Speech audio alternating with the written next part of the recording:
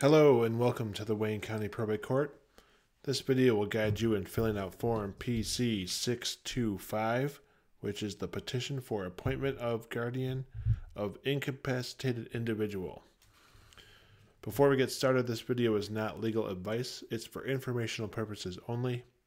You need to seek legal counsel or read the statutes and court rules to answer questions specific to your situation. So let's pull up the form from the Wayne County Probate Court website, www.wcpc.us. Here's the home page. In the upper middle, you'll click Probate Information. On the left, click How to Start a Wayne County Probate Case. You'll see the various case types you can start with the court. This form relates to a guardianship, and you'll see the form link here. And you can begin to fill out the form directly on your computer. Now, some forms, SCAO forms, have written instructions, which when you have the electronic form, you can click on the link and it will bring up written instructions to help you fill out the form. We'll walk through it though. You'll put the county as Wayne, and the case number and judge you can leave blank if this is your first filing with the court, which it most likely is. A case number and judge will be assigned. The court address and telephone number can be found on the Wayne County Probate Court website. In the matter of, you'll put the first, middle, and last name of the person who is alleged to be incapacitated. Then you'll fill out and file Form MC97. It seeks the last four digits of the alleged incapacitated individual's social security number. You will not fill that out on this form, but you will fill it out on row 2 on Form MC97. Then for the petitioner's name, who presumably is you put name, address, and telephone number in this box. If there's an attorney, their information goes in this box. If no attorney, just leave it blank. Then some more information about the alleged incapacitated individual, who is sometimes referred to as a ward. The date of birth should go on row 1 on Form MC97, and the driver's license of the alleged incapacitated individual should go on row 3 on Form MC97. Then the race, sex, and address of where the individual is now found. Number 1, you'll print your name. Am interested in this matter and make this petition as. You'll state the relationship you have to the alleged incapacitated individual who is named up here. Number 2, if this is applicable to you, check the box. If not, leave it blank. Number 2 says an action within the jurisdiction of the Family Division of Circuit Court involving the family or family members of the person named above has been previously filed in. You'll put the court, the case number, and was assigned to judge. You put the last name of the judge, and you'll check either remains or is no longer pending. Number 3, the individual is a resident of. You'll put the city, village, or township, county, and state of where they live, and the home address and telephone number. We'll go here. Then, if this sentence is true, you will check the box. The individual is a citizen of the following foreign country, and you'll put the country there. If not, leave it blank. 4, the individual has a patient advocate or power of attorney for health care. If that's true, check that box. The individual has a power of attorney. If that's true, check the box. The individual has a conservator. If that's true, check the box, and you'll put the names of each of the individuals and addresses below in this space. Number 5, if this applies to you, check the box and then click the appropriate box that applies to your situation. If not, leave it blank. The patient advocate designation was not executed in compliance with MCL 700.5506. If you're not sure, you should read that statute. The patient advocate is not complying with the terms of the designation or of MCL 700.5506 to MCL 700.5512. Or the patient advocate is not acting consistent with the ward's best interests. If any of those apply, you will check box 5 in the appropriate box. Then, on all SCAO forms, there are references to either or both statutes, which are MCL, and court rules, which are MCR. And you'll want to read the referenced statutes and court rules. So you can do an internet search for the statute reference. So here's the statute, MCL. And then you'll want to make sure you're clicking on the Michigan Legislature link and not some other link, which is legislature.mi.gov. Once you confirm that, click the link, and it brings up the statute referenced.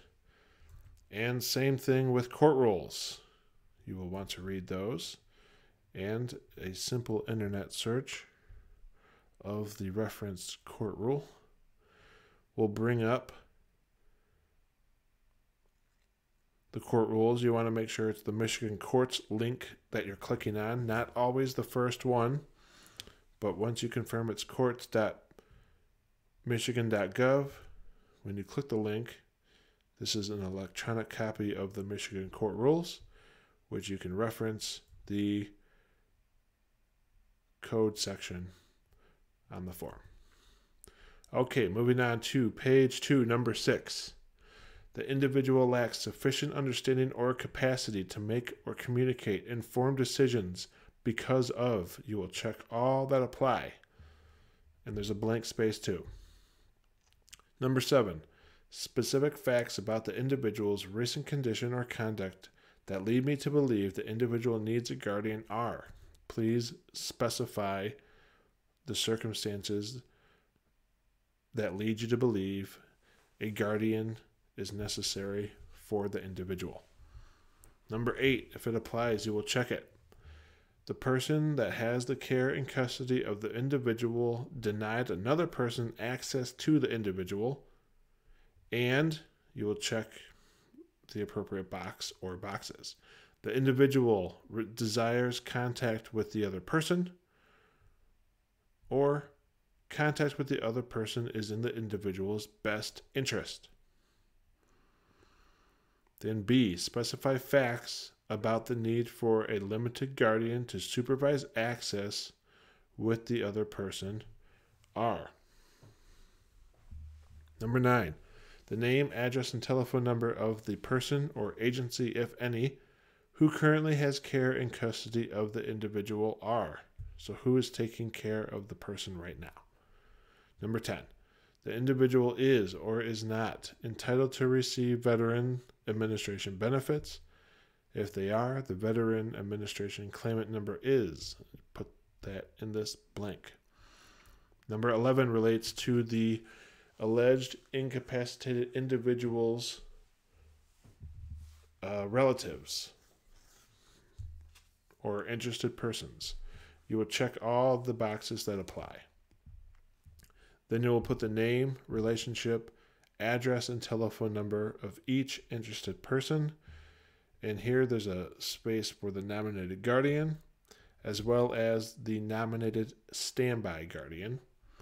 And if you need additional space, because there are more interested parties than spaces on this form, you may fill out on a separate sheet all of the interested parties' name, relationship, address, and telephone numbers, and file it with the petition. Moving to number 12 on page 3. None of the persons named above, that is here in the interested parties section, are under any legal incapacity except. So if someone is under or has a legal incapacity, their name as well as the person who represents them will go in 12. If there aren't any people, you can just leave it blank. 13. This is your request. I request that the court determine the individual is an incapacitated individual, and I want the court to appoint the named person, along with their address, who has priority as, and you'll state your priority by law of being a guardian. Then you will either check full guardian with all powers provided by statute, or limited guardian with the following powers.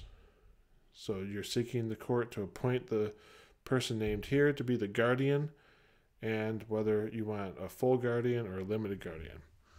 And you can designate a standby guardian, and you'll put their name and address and telephone number here. 14. No other person appears to have authority to act in the circumstances. I request that a temporary guardian be appointed pending a hearing on this petition because of the following emergency. And you will explain the circumstances here in 14. Then you'll make the declaration to the court. I declare under the penalties of perjury that this petition has been examined by me and that its contents are true to the best of my information, knowledge, and belief. Date and signature of the petitioner. If there's an attorney helping, they will date and sign as well. And finally, the alleged incapacitated individual may nominate their own guardian and standby guardian. And if that's the case, you'll check box 15. In the event the court finds that I require a guardian, I nominate, put the name, address, city, state, and zip, and telephone number of the person to be appointed guardian. And if applicable, check this box to nominate a designated standby guardian, and then a date and signature of the alleged incapacitated individual. So that is how you fill out Form PC 625. We put this together at the Wayne County Probate Court because we care. Have a great day.